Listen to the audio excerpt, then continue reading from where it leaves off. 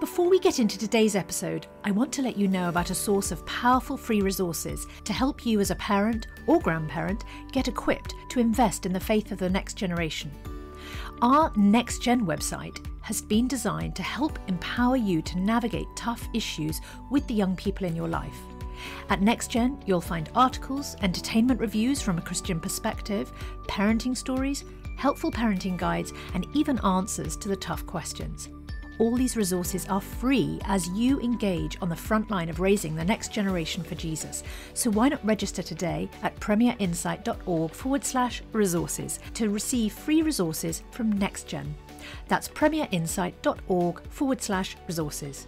And now it's time for today's podcast.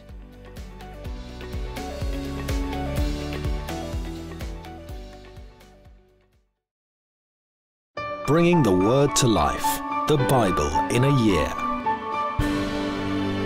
1 Samuel chapters 15 and 16. Samuel said to Saul, "I am the one the Lord sent to anoint you king over his people Israel. So listen now to the message from the Lord. This is what the Lord Almighty says. I will punish the Amalekites for what they did to Israel when they waylaid them as they came up out of Egypt. Now go, attack the Amalekites, and totally destroy all that belongs to them. Do not spare them. Put to death men and women, children and infants, cattle and sheep, camels and donkeys." So Saul summoned the men and mustered them at Telaim, 200,000 foot soldiers and 10,000 from Judah. Saul went to the city of Amalek and set an ambush in the ravine. Then he said to the Kenites, "Go away, leave the Amalekites, so that I do not destroy you along with them. For you showed kindness to all the Israelites when they came up out of Egypt." So the Kenites moved away from the Amalekites. Then Saul attacked the Amalekites, all the way from Havilah to Shur, near the eastern border of Egypt. He took Agag, king of the Amalekites, alive, and all his people he totally destroyed with the sword. But Saul and the army spared Agag and the best of the sheep and cattle, the fat calves and lambs, everything that was good. These they were unwilling to destroy completely, but everything that was despised and weak they totally destroyed. Then the word of the Lord came to Samuel.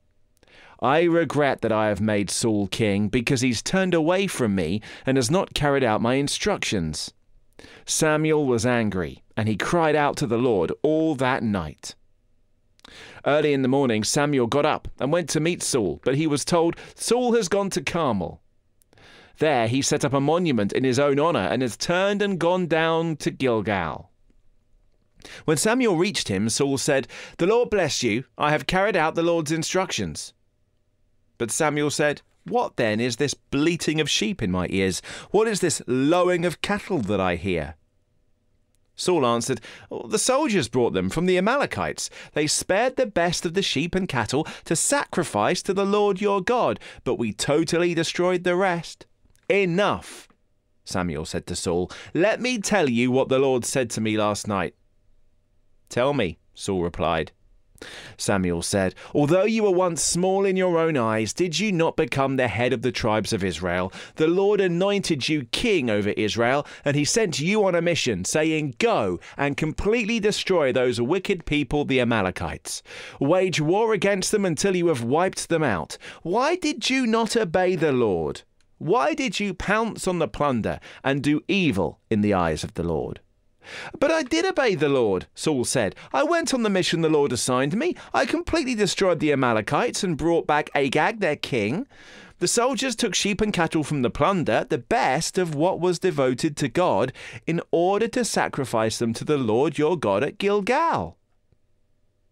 But Samuel replied, "Does the Lord delight in burnt offerings and sacrifices as much as in obeying the Lord? To obey is better than sacrifice, and to heed is better than the fat of rams. For rebellion is like the sin of divination, and arrogance like the evil of idolatry.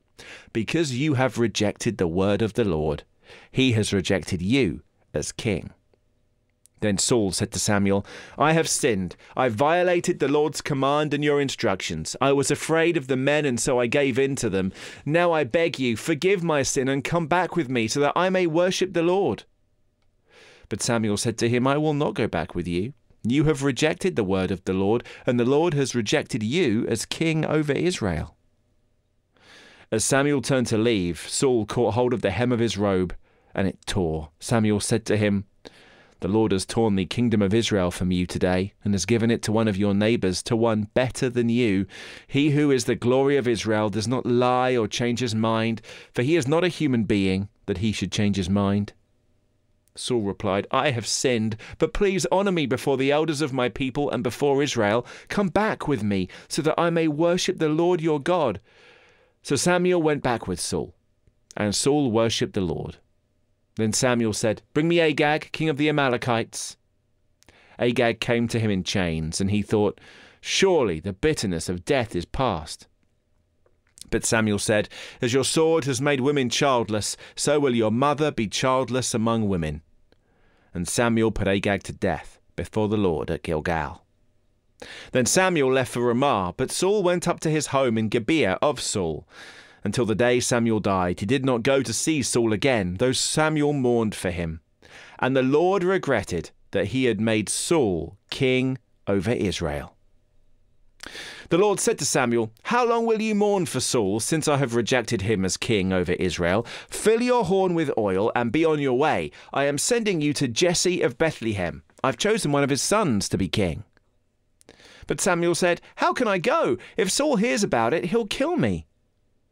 The Lord said, "Take a heifer with you, and say, 'I have come to sacrifice to the Lord.' Invite Jesse to the sacrifice, and I will show you what to do. You are to anoint for me the one I indicate." Samuel did what the Lord said. When he arrived at Bethlehem, the elders of the town trembled when they met him. They asked, "Do you come in peace?" Samuel replied, "Yes, in peace. I have come to sacrifice to the Lord. Consecrate yourselves and come to the sacrifice with me." Then he consecrated Jesse and his sons and invited them to the sacrifice. When they arrived, Samuel saw Eliab and thought, "Surely the Lord's anointed stands here before the Lord."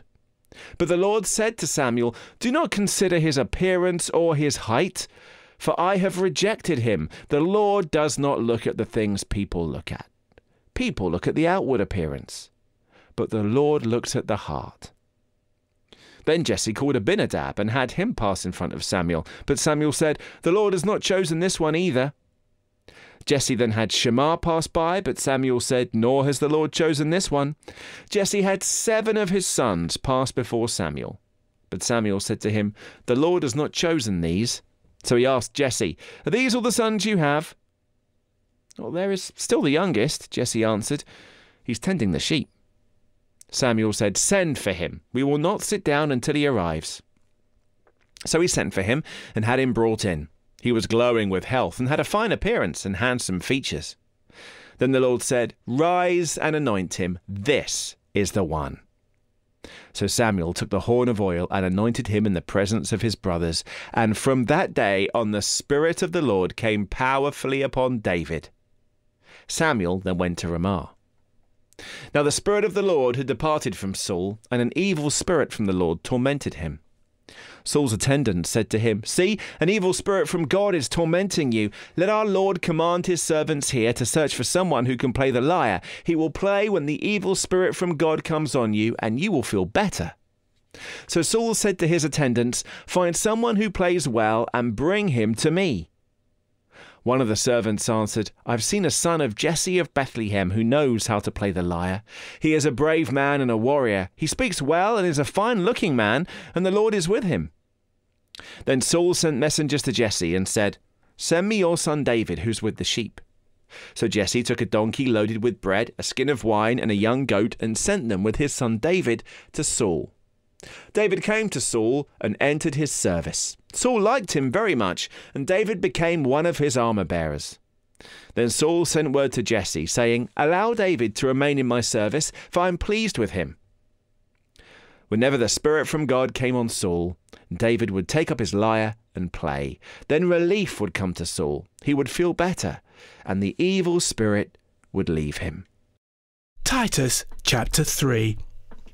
Remind the people to be subject to rulers and authorities, to be obedient, to be ready to do whatever is good, to slander no one, to be peaceable and considerate, and always to be gentle toward everyone.